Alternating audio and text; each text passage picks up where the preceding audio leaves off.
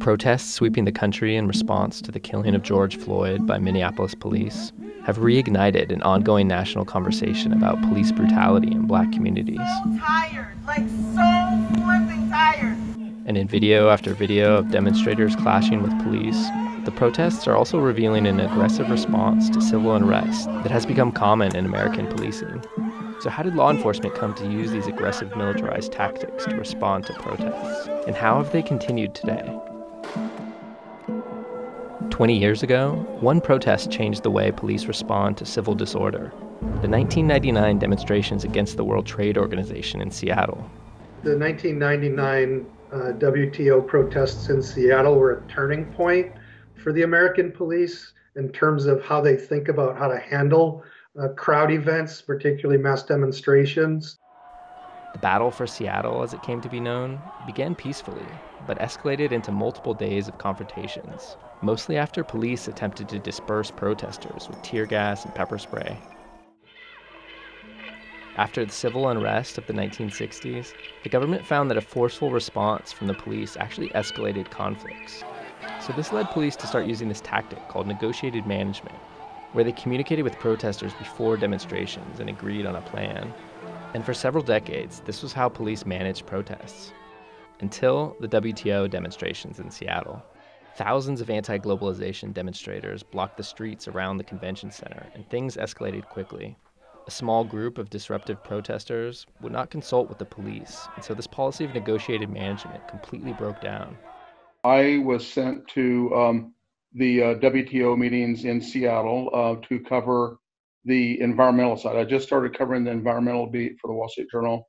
What I noticed at the time, though, was that the Seattle Police Department seemed, it didn't seem like there was very many police in comparison to the protesters. So I was actually, had a little bit of, I was nervous. I'm not sure why I was nervous. It was almost like a premonition.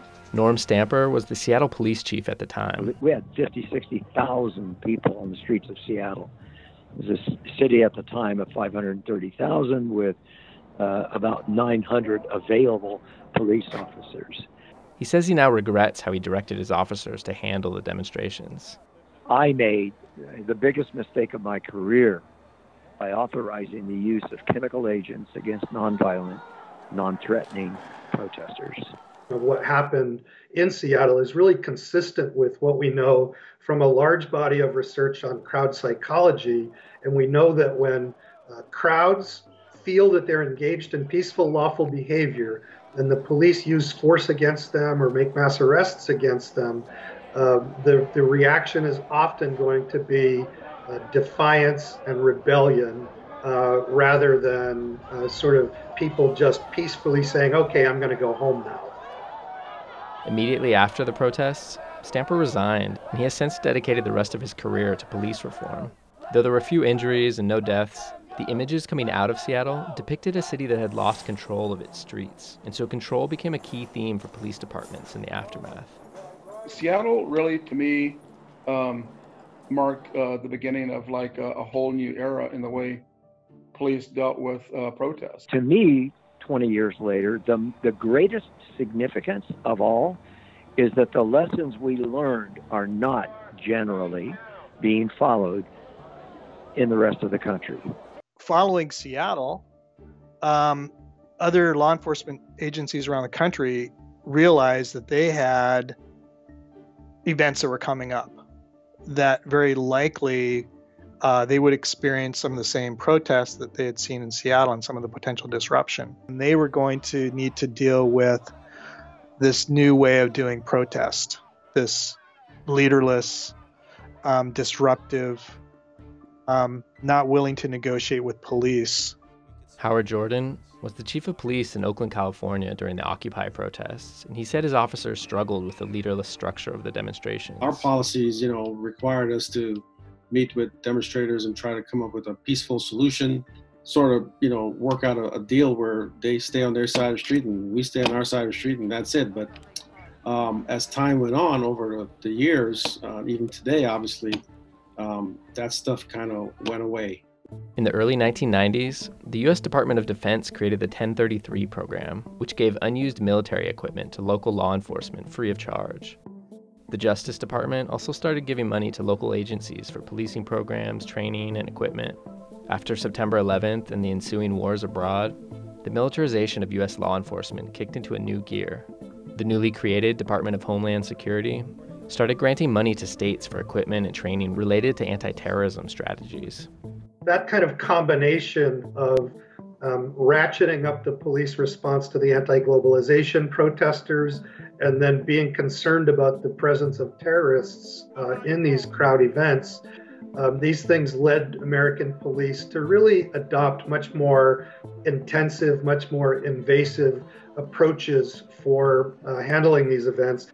And then came the unrest in Ferguson, Missouri, after Michael Brown, an unarmed black teenager, was shot and killed by police. More than 50 law enforcement agencies were involved in the response to Ferguson and revealed a complete breakdown of communication and strategies. The police response to the protests in and around Ferguson was really almost a case study of sort of how not to respond to these incidents.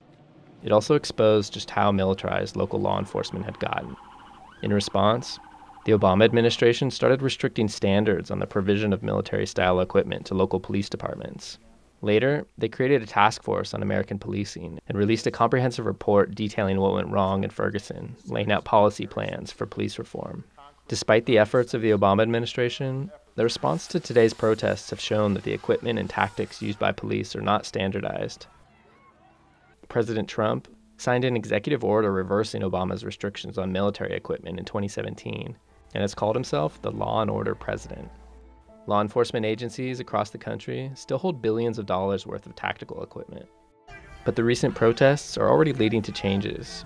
There's a renewed push by lawmakers to shut down the surplus military equipment program, and some cities have started restricting the use of chemical and less lethal weapons by police. There's also a growing movement to defund local police departments and reinvest that money.